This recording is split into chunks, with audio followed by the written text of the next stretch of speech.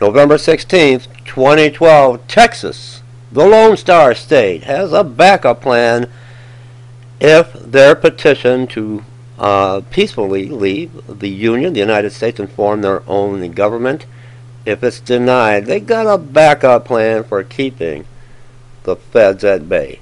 This comes from WorldNet Daily. I'll put the link below. Presumably, a proposal being developed in Texas right now won't be necessary should its petition on the White House website to secede from the Union be successful. But if not, the Lone Star State apparently wants to be prepared to challenge whatever it views as a federal encroachment on the rights of the state or its citizens. So it will be reviewing a legislative plan that not only would make it illegal to cooperate with the Federal National Defense Authorization Act in Texas, but could make an offender subject to a year in jail and a $10,000 fine. Good for Texas. The NDAA was signed into law by Barack Obama at the end of 2011, and it includes sections 1021 and 1022, which, in essence, create a new power for the federal government to indefinitely detain without due process any person. Indefinitely.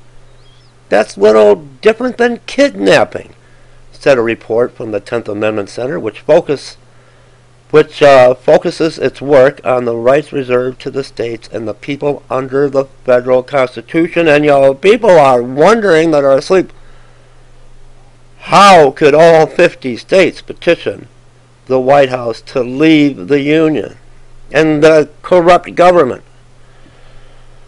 Michael Bolden, the Center's founder, told WorldNet Daily, with 4 more years of the man who not only signed indefinite detention into law, but has vigorously defended it in court, there is absolutely zero chance for repeal in Washington, D.C. Our last hope is to stand up and nullify. He cited House Bill 149. The Texas Liberty Preservation Act significantly finds the 10th Amendment to the U.S. Constitution lets Washington exercise only those powers specifically delegated to it under Article 1, Section 8. The bill itself explains that the President has asserted that the authorization for the use of military force enacted in 2001 authorizes the President to indefinitely detain without charge any person, including a citizen of the United States or a lawful resident alien, regardless of whether the person is apprehended inside or outside the borders of the United States of America. The NDAA section significantly allow indefinite detention of persons apprehended within the United States without charge or trial. That, however, violates the Texas Constitution, the limits of federal power authorized by Article 1, Section 8, and the legal doctrine of posse comitatus. Oh, and it also violates habeas corpus, the First Amendment, the Fourth Amendment, the Fifth Amendment, the Sixth Amendment, the Eighth Amendment, the 14th Amendment, the legislation explains. Wow, that would be the right to petition government, being free from unreasonable searches, the prohibition of the deprivation of liberty without due process, a speedy trial, the ban on cruel and unusual punishment, and others. Since those sections 1021 and 1022 violate portions of federal law, the United States Constitution, and the Texas Constitution, they are invalid and illegal in Texas, the legislation says.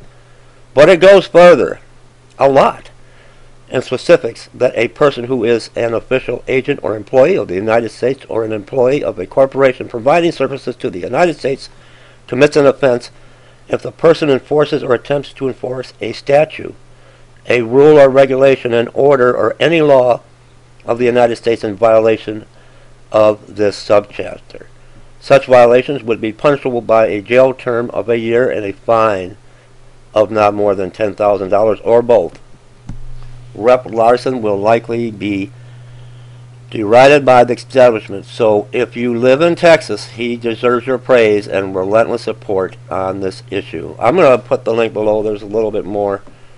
Making a stand in Texas against the NDAA, National Defense Authorization Act, where they can detain American citizens without trial, without jury.